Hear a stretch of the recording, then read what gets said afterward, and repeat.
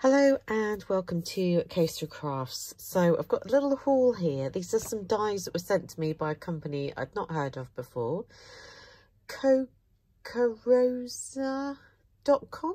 Cocarosa Studios. I can't exactly remember how to say it because pronunciation is not always my strong point. But in the title, hopefully I will have written it correctly, and also all the links to all the different products will be in the description box, along with a discount code. So I think you can get 15% off if you buy something from them. But anyway, let's have a look and see. So some of the items are quite, as you said, most of the items I would say are quite Eastery, which is slightly late, but never mind. Such is life. I do like Easter products though. It's a nice time to craft for, I think, because it's all like bunnies and chocolate and things like that. So I've got two different word dies. So I did get to choose these. So these are my choice, in case you're wondering.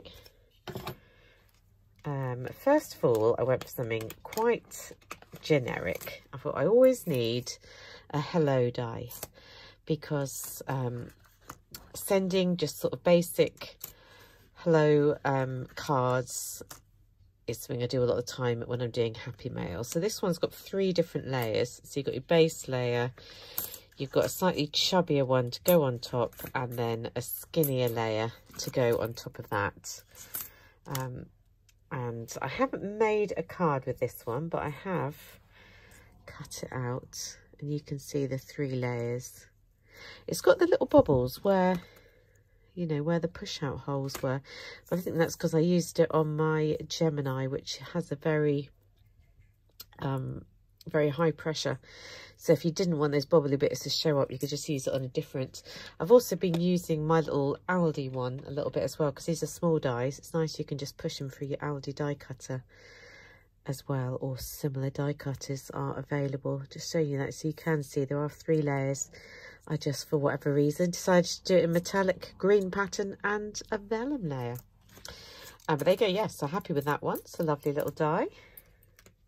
Can't beat a hello die, can you? And the other word one that I went for says Easter.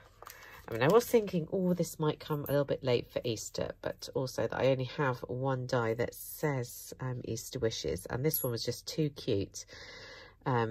So you can see, just it comes in 2 pieces. That's the backing bit, and the bit goes on top. So it says Easter, but the E is shaped like a bunny or a rabbit. The children always go bunny, and I'm like, no, in your writing you're going to say rabbit. And then I say bunny all the time. But there we go. Look how cute that is. I just love how the E is a rabbit. I don't know. Anyway, I made this little card, and this is my favourite card that I've made, actually. I just think it's adorable. And that image is an Impression Obsession stamp that I forgot I even owned. So I was glad to bring it back out. A bit more vellum in place there. And in case you're wondering, I've only glued the vellum down underneath where I stuck bits on top, so you can't see any glue marks. That's my intentions there. And that's a couple of Nuvo drops. But yeah, a really cool die. Really cute. I think I like it more so actually in this colour scheme. That's really cute. But I love that card. So there we go. There's that die. Let's move it out of the way so I don't have stuff everywhere. So that is an Easter word die. Then continuing on the old Easter theme is a little basket, a basket of eggs. Now, as you can see, I've cut it out, so there's still a few bits left inside, but you're going to get a bit, one with eggs, and then you can obviously layer these bits on. I didn't layer these bits on, but you could do, should you want to.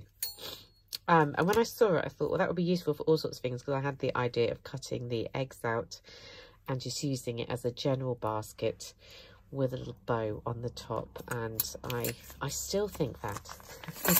So I decided to make a basket of bunnies, because obviously I'm just bunny obsessed.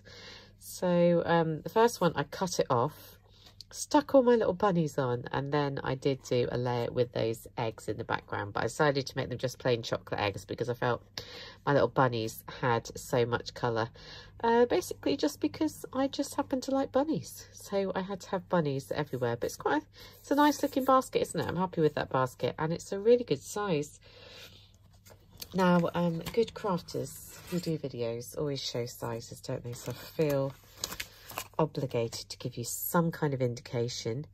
In centimetres, you're looking at nearly 12 centimetres in its height, and in its width about 10 centimetres, which is 4 inches, about 4 by 5 if you were going to be rough about it. These little sentiments are both about 2 to 3 inches long, which is perfect size if you ask me. I don't like them too big or too small. I love that. I just love my little bunnies. Those bunnies are by that lawn fawn set that I picked up the other day. So Christmas set. Now I've made it Eastery. I don't know. Right, and the final one that I got, and it's quite nice. I only got. Sometimes these companies they can send you absolutely loads of dies. It gets a bit overwhelming. Can't see the die now. I can see the die cut. Where's the actual die gone? Oh no! I've got one more that I forgot to make anything out of, but I have cut it out so you can see.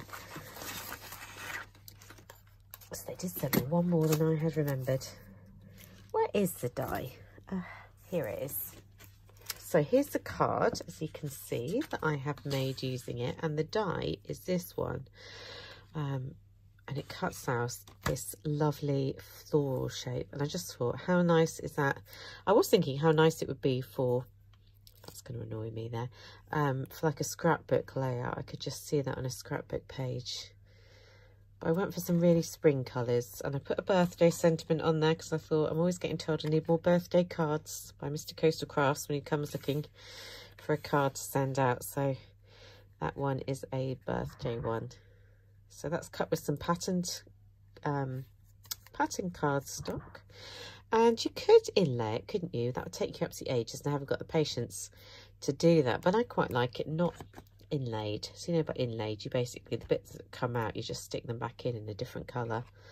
But yeah, I really like the way that's come out. I was trying to keep it quite simple, and then I kept adding a few bits on, but it is still quite simple. So really nice floral flourish. I did also cut it a bit out of foil. It didn't enjoy being cut out of foil quite as much,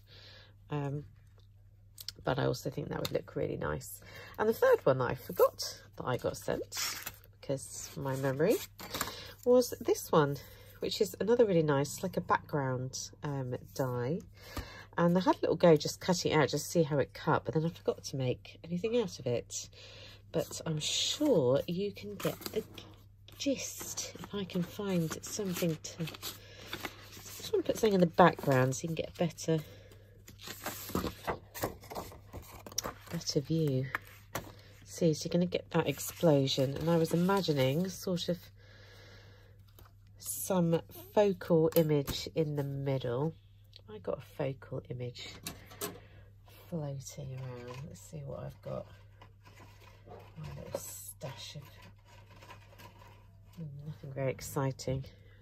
Yeah, that's a bit rubbish, that one, isn't it? But so some kind of image, and then you would have all the hearts radiating out, which I think will look really nice. I just completely forgot about that one. So that's a nice bonus. I've got that one as well. And I did take, although I might have dropped them all now, but I did take all the little hearts that came out.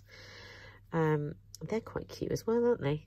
So I felt that you could collect those up and use them on a project, especially if you cut it out of foil cardstock the way that I did.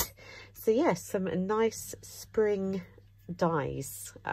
Check out the links below, let me know what you think, and I shall see you very soon.